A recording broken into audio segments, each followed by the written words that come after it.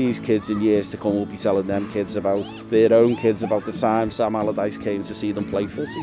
Where else would you get that? Amazing. In terms of James's loss to his family, to Russell and the rest of his family, it's his living memory now, and I think that he has a bench at the training ground, and having the link and looking at all the work that they do here, and all the coaches that come and provide their services from Everton the community is a great combination of getting youngsters out and enjoying themselves, burning a bit of energy off and trying to keep fit. When we set this project up, it really was, I was asking for help myself. You know, I needed a comfy blanket. Everton the community have been a massive support to us, and I went to them asking if they could help me and my family get some solace, put on some training sessions.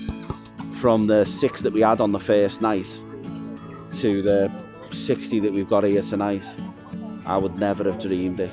But I'm so proud of everything we've done. I couldn't have done it without Everton in the community. They've been an amazing support for me, for my family.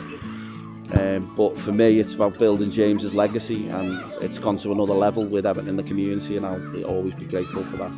I've known Russ for a long time, before that the foundation was started, and I know he was trying to set up a new charity and stuff, so obviously we're in a similar sort of field, so it just made sense to get some advice and some help for us, and on the back of that we've set up this partnership, and we're very proud as a charity to work alongside people like Russ and a charity with similar aims and objectives, really. For me, my family, and all the people around us, the support that Everton have given us, I can't put a price on that. So it's an absolute pleasure to be part of their team. It's not just the support that they give me. I see the support they give other families in the hundreds of projects that they do, and I'm just so proud to be part of that.